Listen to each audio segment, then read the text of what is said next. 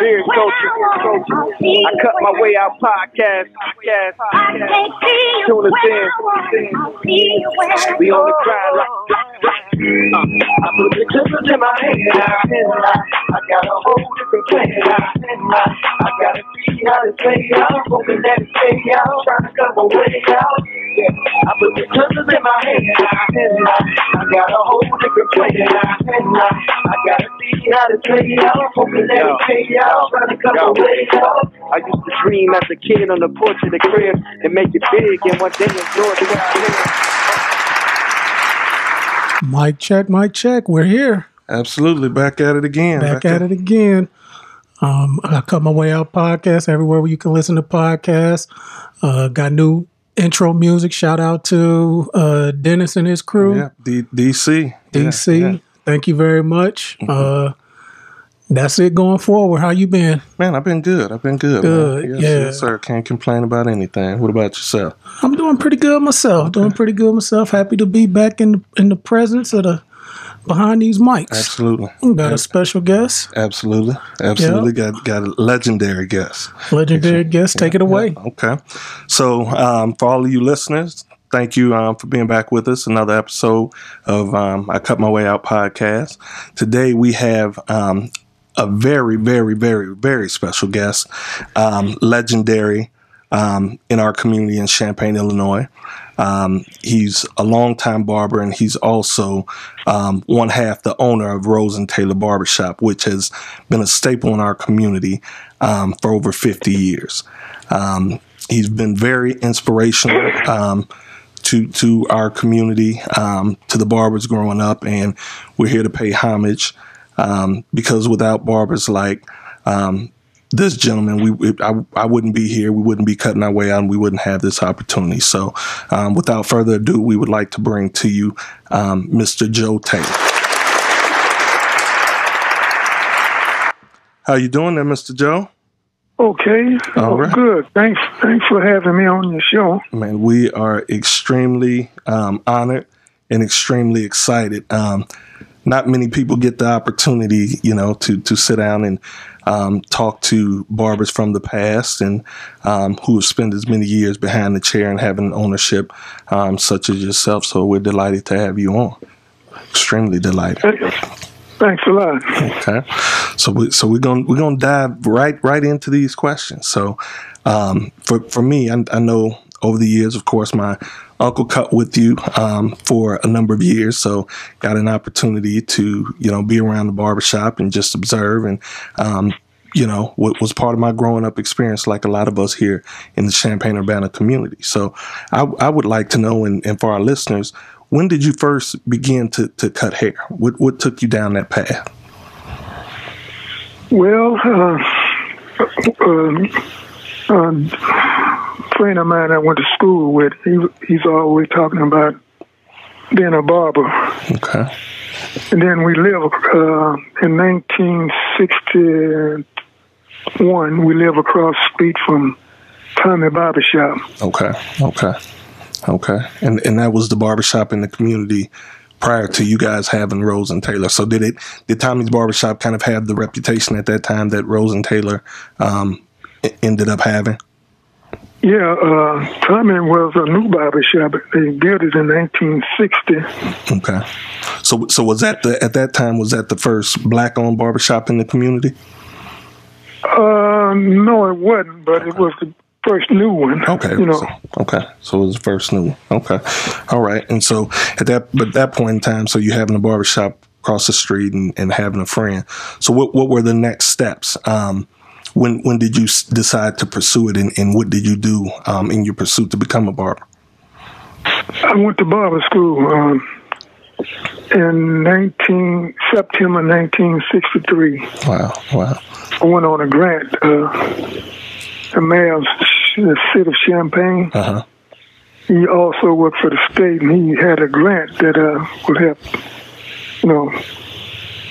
those that wasn't going to college, get into a trade. Okay. And where was it that you attended barber school? In Chicago. Okay. And what was the name of that institute? Moeller Barber College. Yeah. Okay. Down on down on State Street Okay. in Chicago. Okay.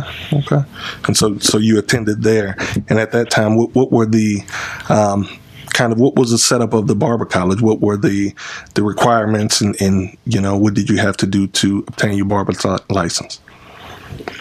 We had to take a class in theory, Okay. and that wasn't easy. Right. Well, the first 3 tests I took, I got a 0. Really? Wow. So you got a 0, huh?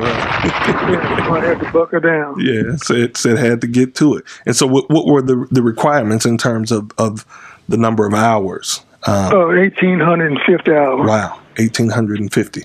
Wow. So today the average number of hours is 1,500. Wow. Okay. Right. And he remember it too, right? You remember it like it was yesterday. Remember your first test scores and everything, huh? It took 9 months. Okay. So it was 9 months full time. Yeah. 5 days a week. Yep. Okay. And approximately, so was that a big trade then? So were there a lot of students in the barber school at that particular time? Oh yeah, it was. Okay. They had 2 schools. Okay. So Moeller had 2 schools. Okay. So it was pretty popular. So cutting hair has always been big in our communities. Okay. I have a question. Can I call you Mr. Taylor, Joe? What do you prefer? It's up to you. Joe will be good. Okay, Joe. I just have one question. So going to Chicago to barber school, did it ever cross your mind to stay in Chicago after you got your license, or was the plan always to return to Champaign when you got your barber license? Oh, I didn't have no plan what I was going to do. But I did stay. I still stay up there while I'm working the shop on West Roosevelt Road. On West Side. Okay. Yeah. And how long were you there cutting hair? Probably about a month and a half. They was working from 8 to 8. Woo. At that time. They was putting in big hours. And so go ahead. It was union. Okay. And plus I lost my thought. So when you say union, can you kind of explain to us how the union worked at that particular time? You got to have a license before you can work in the shop. Okay. Okay. Can work with that license. Okay. Plus the state come around about every 3 months and check on your license, your sanitation, sterilization. Okay. So they made sure that everybody was on top of the game, so you weren't just going to fall in a barbershop with no license and think that you were going to cut hair and make money. Okay. Correct. Okay. And so after completing barber school, staying in Chicago and realizing that they were working, 12-hour days, 5 days a week, so you decided then to return back to Champaign, correct? Yeah, I did. Okay. Mm-hmm. Okay. So after completing that, returning here, can you tell us kind of your journey that led to what became the most legendary barbershop in our area still to this day, which is Rose and Taylor? Can you kind of tell us, when you came back, kind of how things worked themselves out to the point where Rose and Taylor, became a reality? Well, when I came back, I had a part-time job before I left, so I started back working part-time at the Eisenhower grocery store down on South Neal. Okay. And then I finally got a job at Murrayfield Barbershop. Okay. Down on it's on First Street. Okay. 210 North First Street. Okay. Mm-hmm. Okay. And so where the bakery at now? Yep. Right on that corner there. Okay. And so from that time, so you worked there how long? Oh, quite a while. Yeah. They were Leroy started working there with me, Okay. We worked together there. Right. And for those who don't know, Leroy Knox, that's my uncle. That was one of your fellow barbers that you worked with. He worked in your shop. So, okay. And so you guys worked together from that point. And And so at some point in time, did you work in Tommy's barbershop before the whole Rose and Taylor barbershop began? How did that work itself out? I worked at a couple more shops before then. Okay. So go ahead. When the Afro come in, it really hurt the business. Yeah. It makes sense, but yeah. Wow. He said that really makes sense. It kind of makes sense, but I mean, yeah, because people growing their hair, they're not coming in as often to get their hair cut. Right. I would imagine. So how did you guys make that work for you? Well, I had a part-time job. I kept my part-time job. So I went to work on University in Fifth, Morris Clark. Okay. Okay. Wow. I worked there with him for a while, and then I went down and worked with Henry. Okay. Yeah, Henry was my barber when I was a child. Yeah. So, yeah. And so when Henry came in, he worked with Leroy and I there for a few weeks before he got his own. Okay, so he delved right in and got his own. Okay. So Leroy had one down at Tommy barbershop. Okay. So he let me. He contacted me. I think Tommy had died, so he let me know the chair open. Okay. So I went down there. Okay. And so, and so it was still Tommy's barbershop at that point in time. So so Tommy was a barber as well.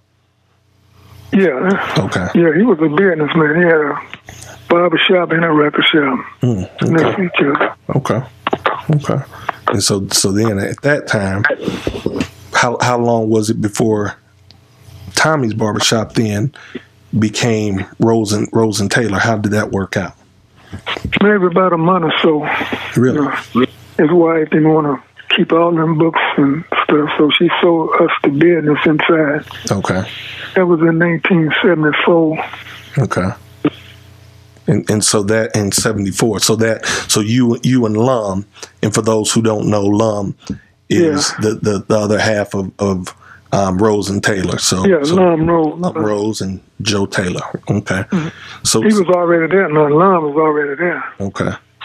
And so you guys decided that was it kind of like a situation where, hey, I don't want to keep jumping barbershops, or was it a long time goal for both of you guys that you wanted to own your own barbershop in the first place? It was my goal. Yeah. Okay. Yeah. Okay. Yeah, I guess it. Okay. So it just played itself out, right, huh? Yeah. Okay. So you purchased it in 1974. So at 1974, the business. Yes, the business part. Okay. So what entail? So when you say the business, what does that entail? The everything inside the establishment, the net, like can you? Yeah. Mm-hmm. Okay. See, they had an apartment upstairs on top. Okay. And she and his wife stayed up there, Mrs. Drish. Okay. So did it remain Tommy's barbershop for a while, or did you guys go straight? No, we changed it then. Okay. And they had an article in the newspaper. Really? Tommy's under new management. Okay. And so what went into? I know your last name, Rose and Taylor. What went into you guys choosing the name of the shop? I know some people sometimes, catchy barbershops. Was that just a thing? So like you said, Tommy's barbershop was named after him, and you had the Rose and Taylor. Was it just during those times that, it was pretty natural to name your barbershop after yourself? I don't know. We just came up with Mr. Rose and Taylor. Okay. Yeah, I mean, I wanted to know that because today is just, it just has a ring to it, and it might make you think that they really put a lot of thought into the name. Right.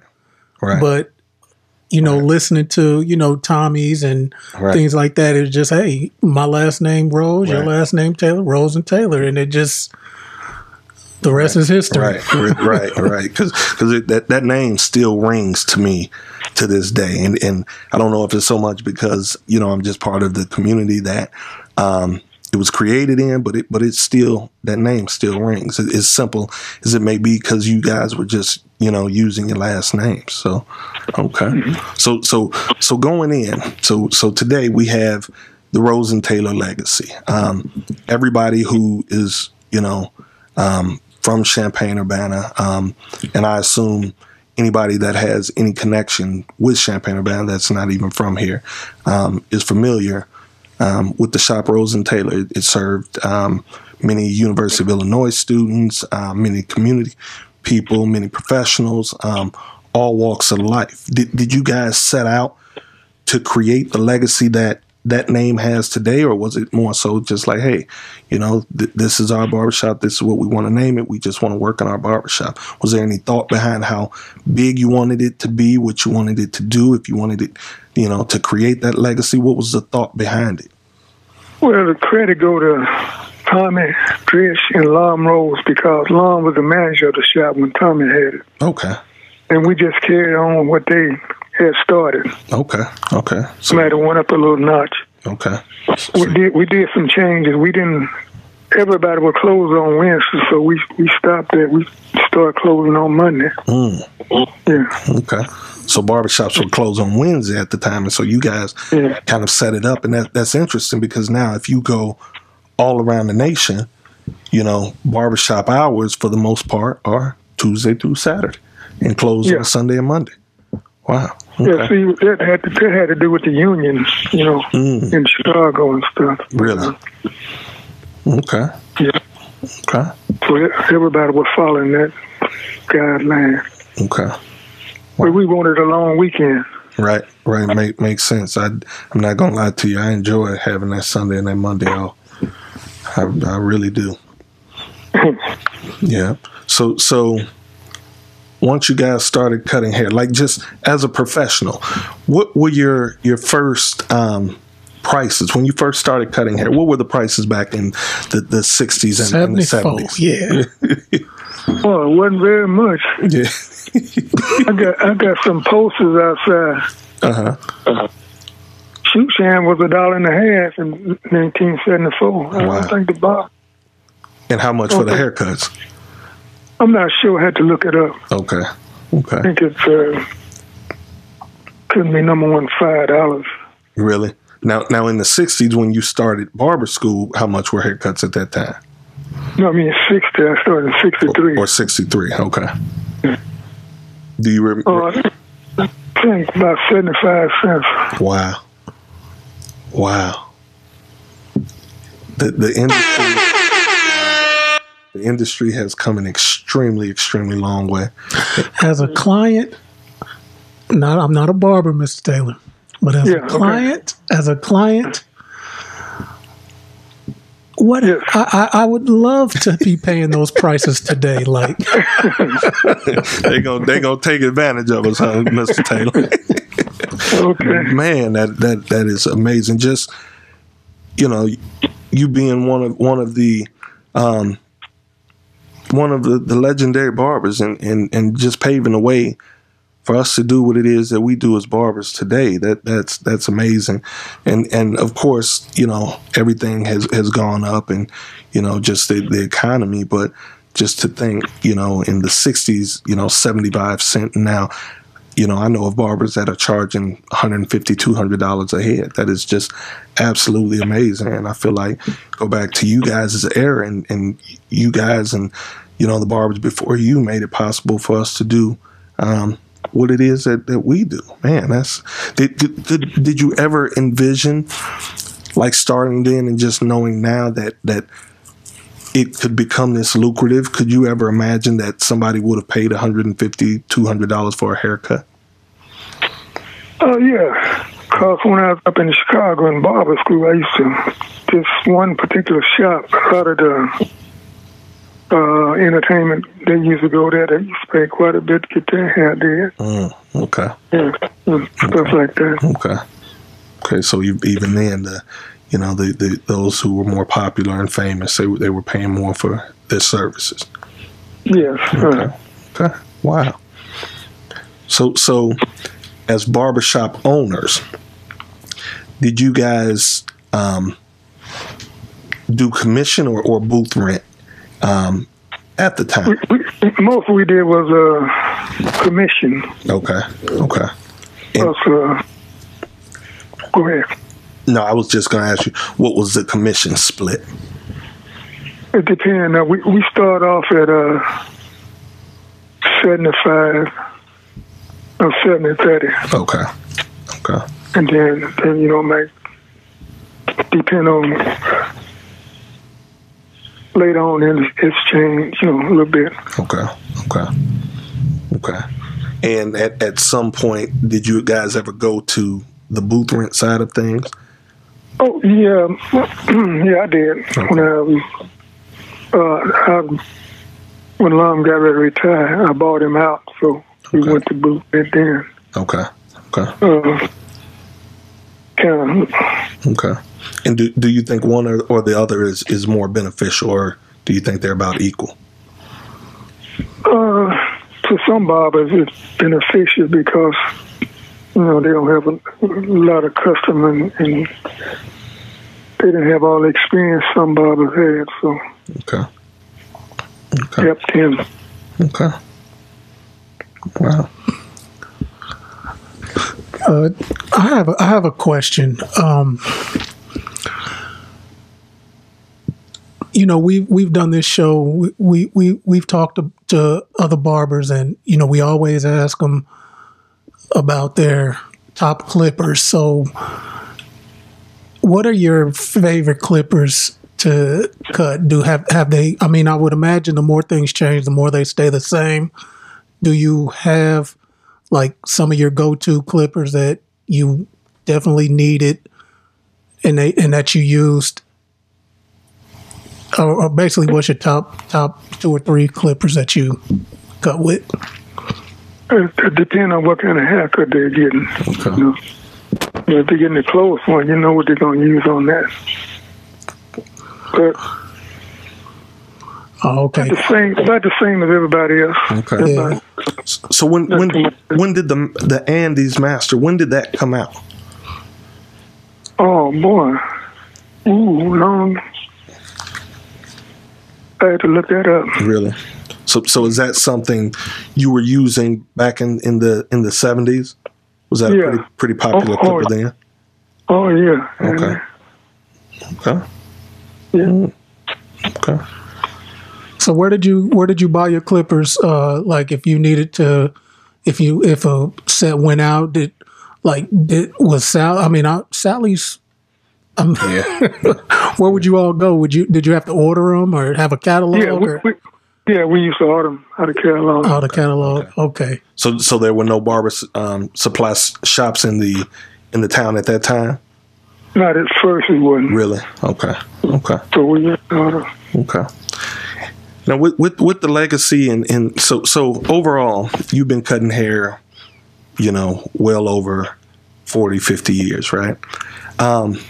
55. 55 to be exact. Thank you for setting me straight. 55 years.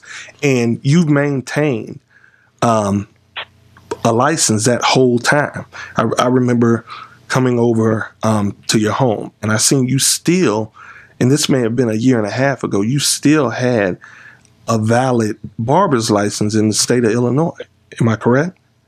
Yeah, you got to. Wow, that is absolutely amazing. So cutting hair for 55 years, what does barbering mean to you? Oh boy,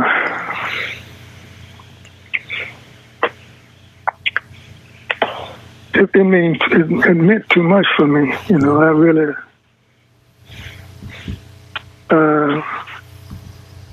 We regret a few things that I did. Yeah. Yeah, I didn't have time to do. Okay. Like my 2 oldest daughters, mm-hmm. I didn't have time to take care of them like I should have, raise them. Okay. So I had to let their grandmother raise them. Just because the barbering, it took so much of your time. I'm all into the barbering, right. Trying to make it, Right. Trying to financially take care of everything. Yeah, we worked a lot of hours. Though. We used to work from 8:30, 9 o'clock to 7, 8 o'clock sometime at night. Right. Here in Champaign. Right. So once you started cutting, would you say, and I imagine 55 years, is it safe to say that it became your true passion? Yeah, it did. Yeah. I'm sorry, it did. Yeah. That's a beautiful thing. And I know sometimes you put that passion in, sometimes you miss out on other areas. But you definitely have made a legacy. You and Mr. Lum and my Uncle Leroy, and I remember Harry used to cut my hair. You had so many great barbers there during those times. Another question I have, like during the time that you cut, during the early years, were there segregated barbershops at that particular time? When I first started off, we had at that time, when I went to Freddie barbershop, he was telling me that they used to cut only white hair when his uncle had it, but his uncle sold it out to him. Mm-hmm. So, and then we had one downtown called Van Barbershop. They only cut white hair. Really? All black barbershop. All black barbershop, but only cut all white hair. Yeah, that's all they cut. Wow. And, wow. Then there's nothing right on Fresh Beat Day. I can't think of that guy's name. Where Rose and Taylor's at now? Uh-huh. He was there then, an old shop.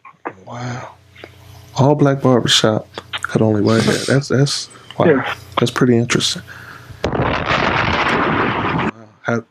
How far we have come in some areas.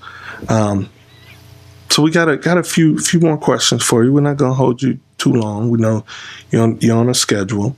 But another question I have: how were you guys able to just maintain the shop for so many years? One of the things that I loved, and I still think about it from a business aspect today. All the personalities seem so like everything matched so well. Like for you, and just to look back in my childhood, and even when I got in high school, to look back and look at you and Lum, your personalities. Everybody's personality balanced each other's out, and so it was a great time. Going in the barbershop, you were low key. My Uncle Leroy singing, dancing, smiling. You seeing his gold tooth on the side. Like everybody, it was a great work environment. How did you guys maintain that level of professionalism in that environment and just keep the barbershop going for so long? We put the customer first of all, and then we try to tune things down, Right. When families come in, like women bring their kids in. Right. Sometimes we had the whole family come in, so we try to. Right. Because I remember days that my mother would come in and drop me off on a Saturday, and it was always what you would consider. You guys set the bar. It's one of those barbershops that you could bring a businessman in, you could bring a family, a woman could come in there with her kids, or the fellas could hang out, you know what I mean? And so when I look and I have goals and some things I want to do, and that's the bar for me that I strive for. Were there ever any challenges in terms of partnership, like bringing in new barbers? How did you and Lum decide, like, okay, we got new barbers, we want to be on the same page? How did those things, having a 50-50 split, how did that, with ownership, how did that work? We just talk about it, Okay. And that was it, wasn't no problem. Okay. Okay. Everybody need a chance, Absolutely. Yeah, we had a lot of them. Absolutely. Absolutely. Yeah, I have a question. Just looking at the barber landscape today and speaking with you, it just seems like the middle-aged barbershop, a barber for middle-aged individuals, just doesn't really exist in today, especially in this community. Do you have any thoughts about that and why maybe it just doesn't? Well, the barbers need to get together and form an association, and talk everything over and try to pool some money together and build a nice barbershop. Right. Have some ownership. Mm-hmm. That's that's big. That's big. Do you think that's possible? I mean, somebody that's for 55 years, you've seen a lot, and you've seen just the way this society, not just among how Black people move and act. Is it possible? Do you feel? Say that one more time. I'm saying, I know you said that the barbers need to come together, form an association. Just with you seeing a lot in 55 years being a barber, do you feel like that is possible? I mean, it just seems like everybody is for themselves. Yeah. It's possible. All they got to do is set it up where each one can put so much money in there, like a share. Right. And get them a lawyer, top lawyer, and let him have it.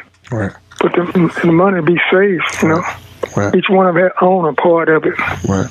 Speaking of lawyers, just in conducting business with Mr. Lum, did you ever have to get lawyers involved, or was the handshake and the values and the morals and ethics just good enough when you all conducted business? That's all we did. Yeah. But when we deal with someone else, we had a lawyer. Right. Okay. Okay. We had the same lawyer. Okay. Mm-hmm. So at what point so everyone knows in our community, and just those who are listening, it's been the longest Black owned barbershop, longest barbershop period in our community, right? And we know you decided to retire from being active in the barbershop every day, and you decided to sell the barbershop. What year did you retire? Did you decide to retire from being in the barbershop and decided to sell the business? Oh, I didn't retire. I just semi-retired. Okay. Yeah. So you still actively cut hair, but just in terms of being a full-time barber and wanting to deal with the ins and outs of just being a businessman on top of cutting hair, when did you decide that was enough and you were ready to just step back from ownership? I was looking for one of the barbers in there to step up and take it over. I used to. Everybody had a key, so I said, "Once you open one day a week, Mm-hmm. I tried that and see you gonna do it." Right. But it didn't work out, so just couldn't find that stronghold to anchor everything. Yeah. So at that point, you decide to sell it. Yeah, we had the whole building, Right. All three suites. Right. Okay. And just to go back, what year was that particular building? When did you guys have that building built? Oh, we moved in there in 2000. In 2000. Okay. Wow. Okay. When we sold it, we own $86,000 on it. Wow. So, two more questions that I have, and that's it. And I don't know if Jinx has any more, but two things. What advice would you have for barbers of today, and also the young and up and coming barbers? What advice would you give us? Oh, just try to get to know the other barbers, and try to be friends with them. Okay. In your shop, or both in and outside of your shop, as far as other shops? In and outside. Okay. Yeah. Now, what about also from just the professional side in terms of taxes, retirement, things of that nature? Oh, you got to set up some retirement. You got to pay into Social Security too. Right. That's a must. Right. Right. To say that you got to step away from the chair at some point in time. Oh yeah. Okay. You don't know when it's gonna happen.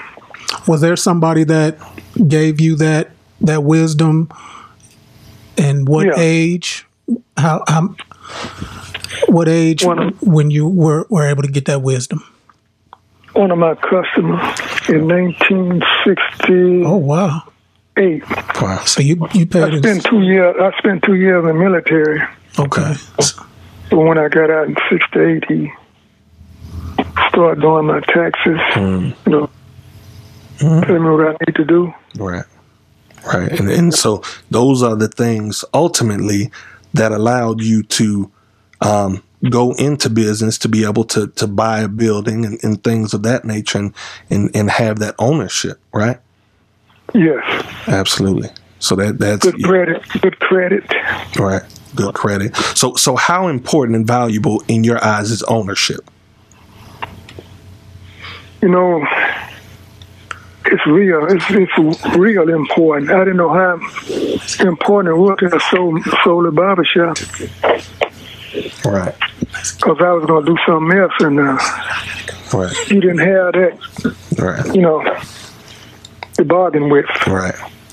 And so that's just extremely important. I know so many shops,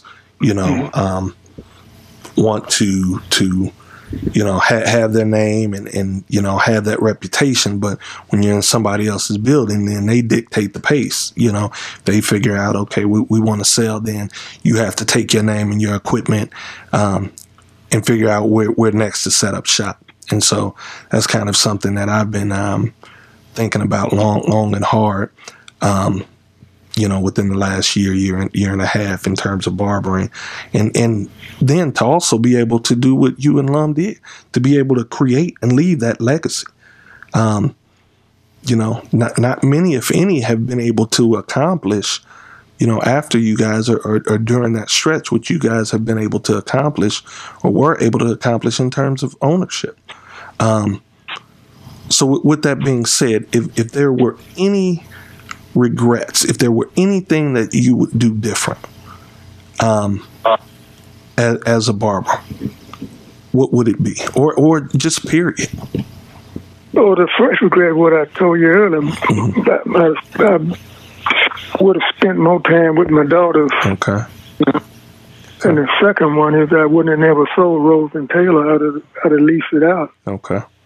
Yeah. Okay. That's the second one. So you that legacy that you created, you realized that it probably would have been best just to keep it and lease it. Yeah. Yeah, I definitely agree with you.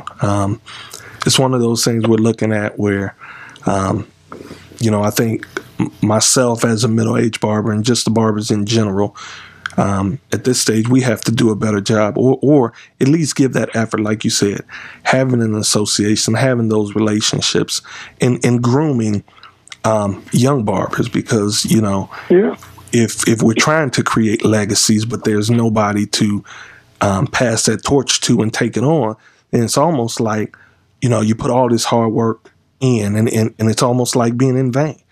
You created something for us and for our community. It wasn't just about yourself. You gave something in Mr. Lum and, my Uncle Leroy and Harry and all the guys that came through the barbershop and worked there, gave so much to this community. And like you said, you put in so many hours.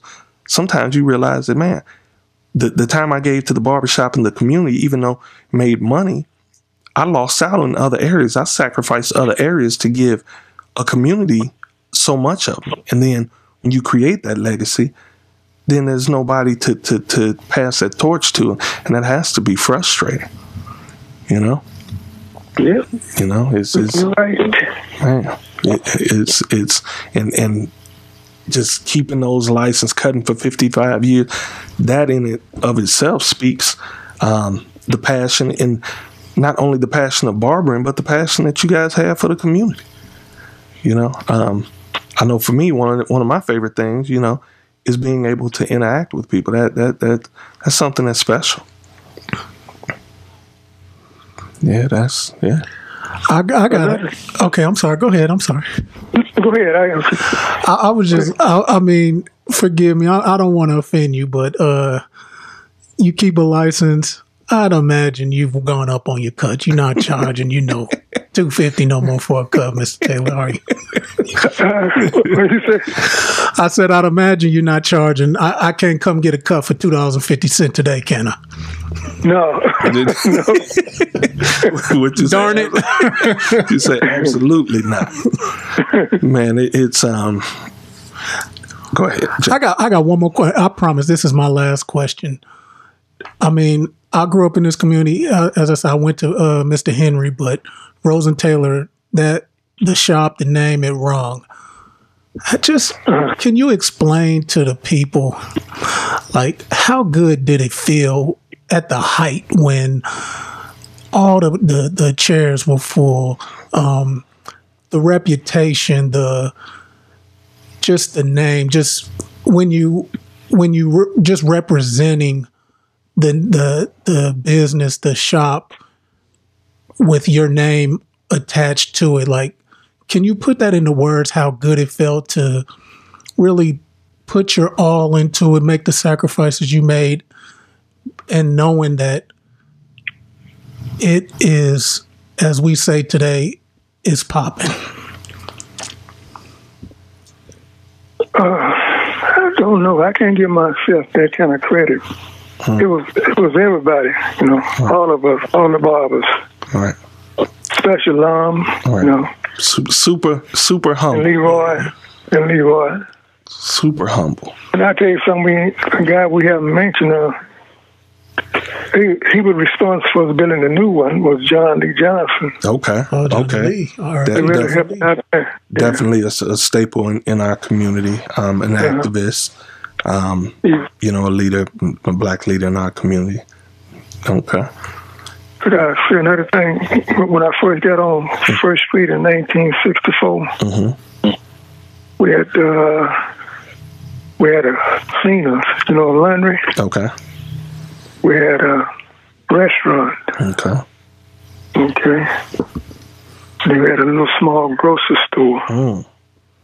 Yeah, and then we had a liquor store way ahead on the other corner. All black owned? No, that wasn't a liquor store. Wasn't. Okay. Everything else was. So, with you speaking on that, you know, and I've heard so much from you, you know, my parents, my relatives, you know, just older ladies and gentlemen in the community about how much more self-sufficient we were as a people in our communities. Now you look at that and not so much, right?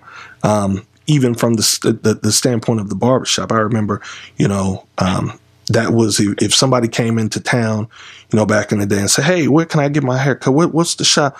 Rose and Taylor, without a doubt, you know. And then the whip, you know, brought itself in and kind of, you know, piggybacked off that and was that space where the younger gentleman and the younger era could go at some point in time. You know, shout out to them as well. But you guys set a standard, and now we look around and we're not self-sufficient like that, and we don't have these businesses. We don't have these things. What do you think is the reasoning behind that? Well, I guess we have to motivate the younger people to take over when somebody else. Well, what happened? You know, like I said, they had a laundry next door to us, cleaner. Miss Tensley Cleaner. Okay. Miss Tensley still living. Okay. They had about 3 kids. I mean, daughters when they. But after her husband passed, she couldn't handle it by herself, so she had to close down. Wow. Wow. Then we had a few garbage routes. It's about 3 black garbage routes the same way. Wow. And you know, it's interesting for me, and I'm gonna say this, and some people may take offense to it, right? But I feel like our era, you guys in your era created something. You created legacies for us to take on, and sometimes, you know, the formal education and things that we push so hard and we want for our children and those in our family, that we forget about the entrepreneurial things that we've created to leave legacies. And I kind of feel like that's kind of what happened. We're looking at things that, you know, in our minds are so much greater. You know, that to me as a barber, and at this point realizing it at 44 years old, something that I didn't see maybe 5 years, 6 years ago, right, is there's no other feeling. Like my ability, my want and hunger to own a barbershop and be totally self-sufficient outweighs any other feeling that I've ever felt outside of my wife, my mother, my kids, just that passion and that rush. And I think, you know, we took advantage, and maybe in our communities, maybe we didn't push as much as we should have about the meaning behind those things. Because when you talk about those things, and like I said, my mother, my father, my uncles, I mean, I just had this vision in my head, but unfortunately, you know, I don't know if I'll ever live to see what you guys were able not to only see, but be a part of. You know? Yeah. That's wow. Yeah, that's. Don't give up. No, definitely not. You know, I mean, but having you on here and talking about things like this gives me that passion. You know, and when you know and you can touch and you can speak to someone who's done it, then you know it's possible. But like you said, just bringing everybody together and getting everybody on the same page. And I think what you're talking about and the ability for our listeners to hear this, I think this is going to be extremely impactful. And I'm not speaking for myself, but my buddy Jinx, I know we feel honored because not many people can say that they're able to sit down and have a conversation and sit down and talk to their barber who not only was cutting their age range's hair, but their father and maybe their grandfather. Like, it's crazy because you were the first one to cut my stepson's hair. Me and my wife have me and my wife have been together for 25 years. He's 27. So before she and I got together, you know, when he turned of age and got his hair cut, you were the first barber to ever put clippers to my stepson's hair. Okay, thanks. And so just that's you know, that's great. I mean, so you've been able to, you know, you're a living legend, and you know, we want to, as they say, we want to give you your bouquet when you can smell them. So we are honored, we're intrigued by your story, we're privileged, and we're thankful at the same time. Not only me as a barber, but just as a community. We are extremely privileged to have had, you know, someone like you, you know, as a barber running a business in our community, and, you know, Lum and you guys all showing us how it should be. Greatly appreciate you. Yeah, thank you. And I appreciate your humble spirit as well. So, with that being said, I don't have any other questions. I'm just letting it soak in.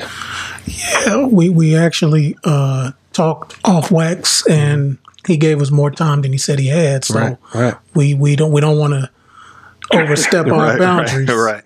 So, well, Mr. Taylor, we appreciate a lot you. more information though. Absolutely. Oh yeah, we definitely love, you know. Hopefully, we all can be on the other side of COVID and do this face to face and have a part two, and just really celebrate in each other's presence. Absolutely, we would love to. You just let us know. We're flexible. We're on your time schedule. So you just let us know.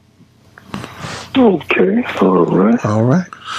So we greatly appreciate it, and we'll let you go. So know you have to tend to family matters.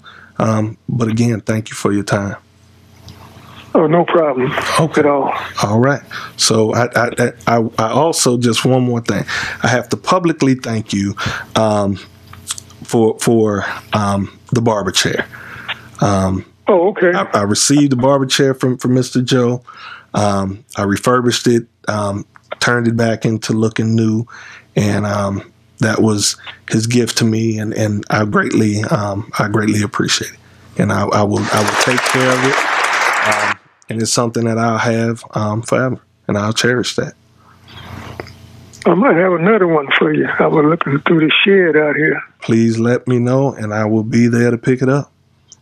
Just one day, just come out and take a look at it. Okay, I sure will. I'll matter of fact, I'll give you a call tomorrow since I'm not cutting. I'll give you a call mid-morning. You just let me know what your schedule is. Okay. Okay. All right, Mr. Joe, you have a great evening.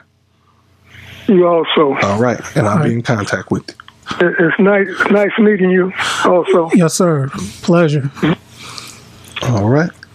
All right. Okay. Hey, you guys. Yeah. All right, you do the same. I'll give you a holler later on. All right, bye. All right.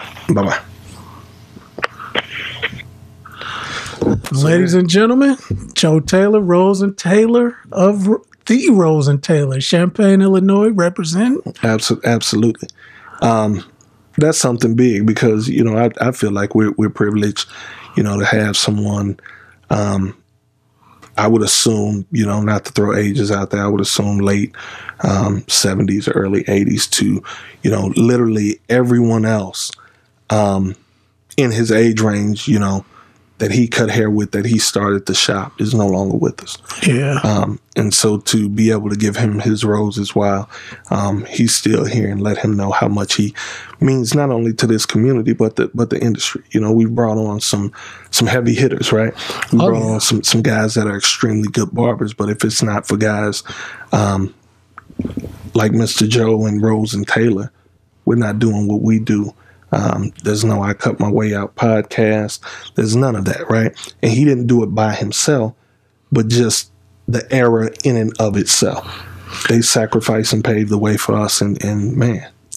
And not only that, like we always say, why you podcast? Well, now Joe Taylor voice gonna be able to be seen and heard forever. Forever. So Forever. As long as the internet exists, Right. His voice, you can Google Joe Taylor, Rose and Taylor, Right. and somewhere along your search, this podcast will come up. Absolutely. That's our contribution. Yeah, absolutely. One of our contributions, Man, to the culture, to the community, to our people. I mean, all of it, man. Yeah. I had vivid memories of going to the barbershop, and it's crazy because I always said, even when I got away from barbering as a young man, I wanted to own a barbershop. Now, I never viewed necessarily me being behind the chair in that barbershop, just watching them, the fun they had, how it functioned. It was something that was intriguing, and barbering is necessary and as important then as it is now. Yep. You know what I mean? Well, with all that being said, I guess we can conclude this episode here, Cut My Way Out podcast. By the way, we were only supposed to have Mr. Taylor for about 20, 30 minutes. So we didn't get in. We tried to get into some of our intros, but if you listen to this show, I'm at Kenneth Jinks, and I am at @Knox the Barber 4. Also at @Knox _Beard Culture 4. Yep, and our IG, our podcast IG, I Cut My Way Out pod _pod, I believe. Put us in the search. I Cut My Way Out will come up because I've done it. Right. So I Cut My Way Out podcast everywhere where you can listen to podcasts. We have a YouTube viewership. And that's a wrap. Lastly, as I've continued to close out the last few times, just want to thank the clipper companies, Andes, Wall, Babless, Oyster, everybody out there who's given us the opportunity to do what we do, to allow us to cut our way out. Just the inspiration with guys like Mr. Joe Taylor that use Andy's clippers, Andy's masters, back in the 70s. We just appreciate what you have given us, the tools you've given us to work with to cut our way out in service communities all over the world. We appreciate it. Peace. I used to dream as a kid on the porch of the crib and make it big, and one day endorse where I live. Hard times, my mom had to do it all, working 2 jobs to provide while I pursue the ball. Hoop dreams, no problem doing my own thing. Stepped in the world to get a win for the home team. Lazy speakers for the crowd in the bleachers. This will get away from the lesson life teaches, but 5'9" don't follow the league guidelines. Hard of a champ, but I gotta touch my pride now. Off to college for the knowledge, try my hand at math. But one call from back home really changed my path. My firstborn, now I got a mouth to feed. Told the Southeast I got a whole new route to lead. Young father, odd jobs, every day is real. Turn to the streets, try to eat or maybe pay a bill. Not proud of it, but I got it cooking good. But prison time on the mind wasn't looking good. I can't afford the price, so I tried the corporate life. Something wasn't sitting right. Every night I'm tossing life. They don't appreciate all my hard work. So I went ahead and jumped, let the Lord work. Beer culture 2020, yeah, we taking over. From the clippers to the hoodie that we tracing over. I put the clippers in my hand. I got a whole different plan. I gotta see how to play out. Hoping that it stay out. Trying to come away out. Yeah, I put the clippers in my hand. I got a whole different plan. I gotta see how to play out. Hoping that it stay out. Trying to come away out. Peace, y'all. We out. Shout out DC. We love it. DC, had to play it. Greatly appreciate it. We'll tag you. We'll shout you out. Good luck. Oh man, I'm slipping. We got some new material. Put some respect on my name. We finally out, y'all.